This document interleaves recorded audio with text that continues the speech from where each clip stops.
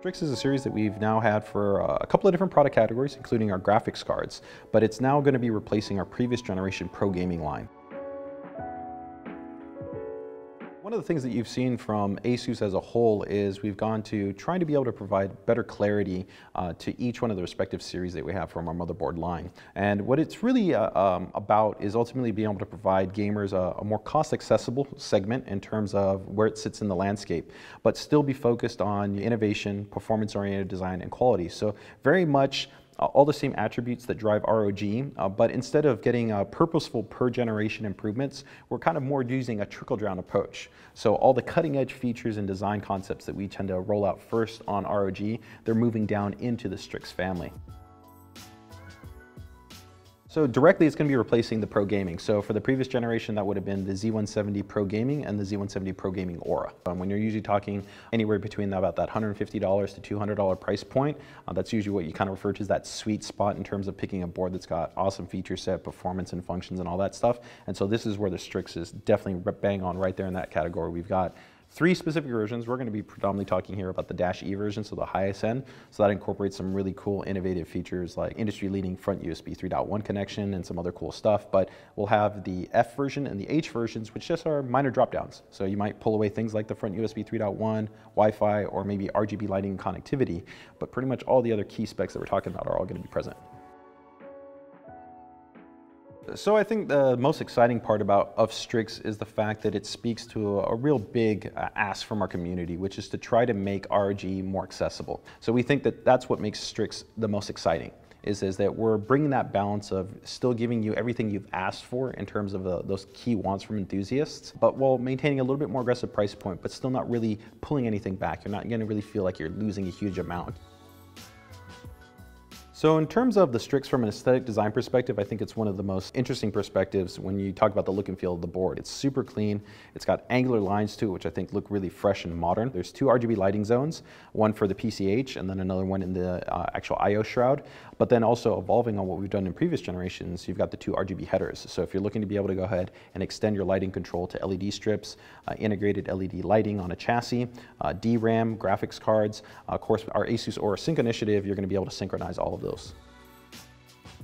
So in terms of Z270, I think one of the most interesting things always from a chipset perspective is the I/O, and 270 is really stacked. One of the key benefits, of course, is you have more PCI Express lanes, so that's going to give you more flexibility at having dual M.2 configurations, NVMe drives, USB 3.1, 3.0, even Thunderbolt.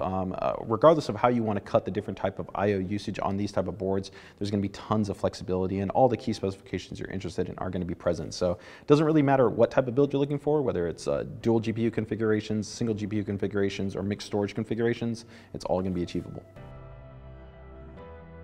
Strix really derives all of its overclocking capabilities from the proven technologies that are actually from our mainstream series and our ROG series of motherboards. We're big fans of the auto tuning experience that we have through our 5-way optimization software. So you can jump in there, dial in specifics, whether you want to target a CPU frequency, a specific voltage, even a specific temperature, and then set all types of custom duration parameters like testing your memory, the amount of time that you want to stress test your system, and have that all be dynamic, specific to your CPU, your cooling solution, your memory, even your power supply.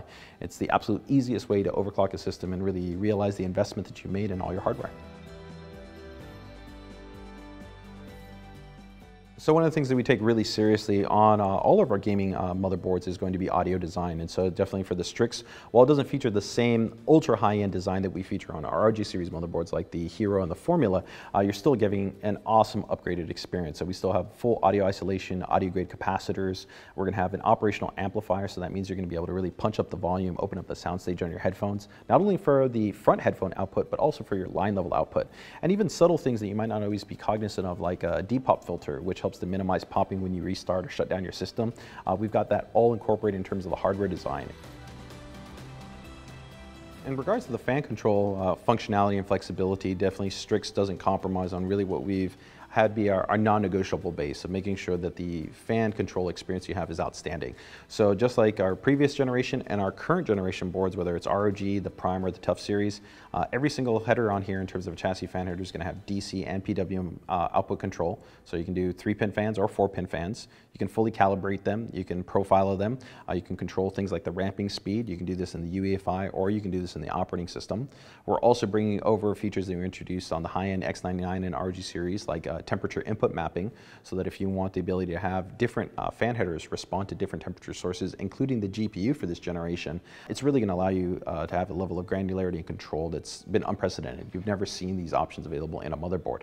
About the only really big difference that you're going to have from the ROG series is that ROG does have some dedicated water cooling enthusiast connections for full custom water cooling loops. But definitely for Strix, you're still covering the widest base because you're going to have dedicated headers for water pumps, as well as dedicated headers for all-in-one pumps. So that, along with the extensive level of onboard fan connectivity and even support for our fan extension card, still means you're going to get the absolute best fan controls and connectivity in the industry.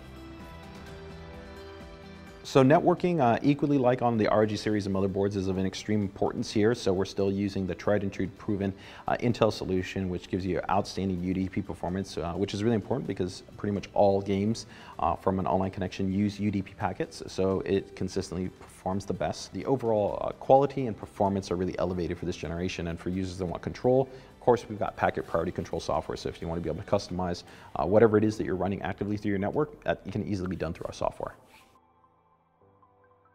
I think one of the most exciting things about the Strix series, and as a whole really for the ASUS 270 line of motherboards on Newegg specifically, is that you're going to have the ability to have the most complete bundled experience possible. So when you talk about being able to leverage things like our amazing fan control functionality or the RGB lighting, it's really going to be the best one-stop shop. You're going to be able to go ahead and pick up your AuraSync enabled keyboard and mouse, or LED strips, or compatible chassis, or pair that up with the Strix enabled graphics card. And so it makes it easiest that if you're really looking to be able to build an awesome gaming system, you can do it, I think, in the most convenient fashion, while also getting edified by watching this type of great kind of content.